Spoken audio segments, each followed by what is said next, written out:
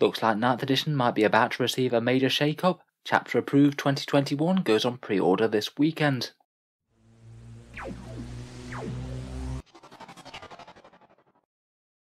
Hello and welcome back to Auspex Tactics, where today we're talking about the fairly major news that it looks like we've got a whole new Chapter Approved on the way for the game.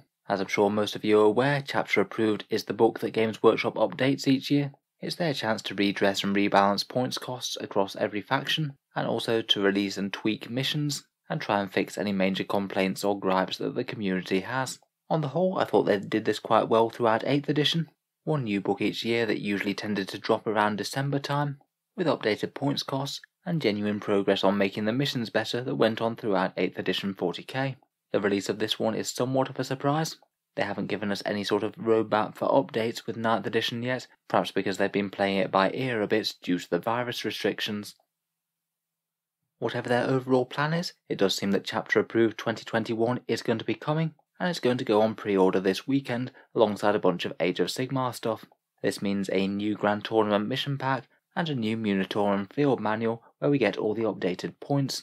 I think this one maybe feels a bit earlier than was expected, to be honest. It is less than a year since the last one. That one came out slightly after 9th edition launched, and just due to all the lockdowns and things, I don't think that people as a whole have tended to be playing much Warhammer this year. So a lot of people might not have got all that many games in with the last Chapter Approved since it dropped. I'd guess though that perhaps going forward we might see releases around May-June time for these. Maybe that's going to be Games Workshop's rolling schedule in 9th edition. As usual, the bit that I'm most interested in will be the points costs, and I'm going to be interested in just how different they are compared with the January update that they did in early 2021. They shook up and rebalanced quite a few points in that one, most things going down a bit, a few things such as Space Marine Eradicators going up a bit. It's interesting that that document was labelled the 2021 update Mark 1, and if you look closely on the cover of these ones, it's labelled as the 2021 update Mark 2. I'm going to guess that this means it will be something different to the previous. Hopefully a few buffs wouldn't go amiss to some of the more struggling factions. Armies like Tau and Genestealer Cult really could use a shot in the arm. I wouldn't be expecting to see the more recent codexes nerfed at all. I think armies like Death Guard and Drakari, while they are some of the strongest in the game right now, and certainly are sticking their neck out for some points bumps, I think that those codexes have been released too recently, so there won't have been any time to put any changes from those books into these ones. I'd be very surprised if the last few codexes don't remain exactly as they are.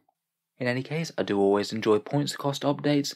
They do have the option to completely turn the game on its head if Games Workshop wants to go fairly strong with them, and it's always fun when old models that have been on the shelf for a long time suddenly get a new lease of life. Of course, the other half of the release is the Grand Tournament mission pack. I'm expecting this one just to be an updated version of the previous one, aimed for match play with a bit more of an organised and competitive setting. The secondaries tend to be a little bit more balanced compared with the ones in the main book, I think. They already made a few changes to the Grand Tournament missions in the January update, things like reducing the amount of points scored for killing vehicles, the change to while we fight we stand, and the endgame scoring change that it gives a bit more of an advantage to the player who went second, so I'd strongly expect all of those to be folded right in. I think they usually tend to put the appendix for things like these rare rules that they keep on adding in, and that should be included in the book as well, which I think is one of their ways of getting the most notable FAQs in print. Finally, we will of course have the missions themselves. In the brief preview text that Games Workshop put up, it says that there'll be 9 Incursion and 9 Strike Force missions. I'm not sure whether these will be completely new missions, or revamped and redesigned ones of the ones that are already in the 2020 pack. Small changes to the missions can also have a radical effect on how the game is played, and which factions might have a bit of a leg up on the others.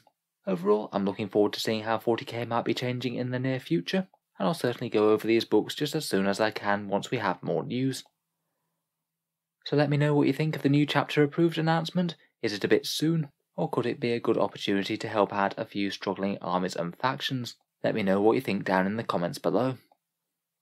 If you've enjoyed the video, feel free to subscribe to Auspex Tactics. I'll certainly try and keep abreast of Games Workshop's news and releases, particularly when it relates to the competitive game. I try and release 40k related content pretty much every day.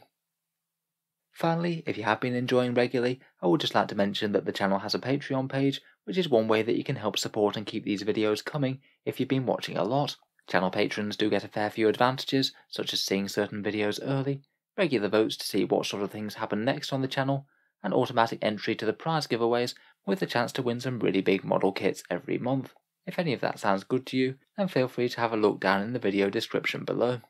But anyway, a massive thank you for listening, and I'll hope to see you guys next time.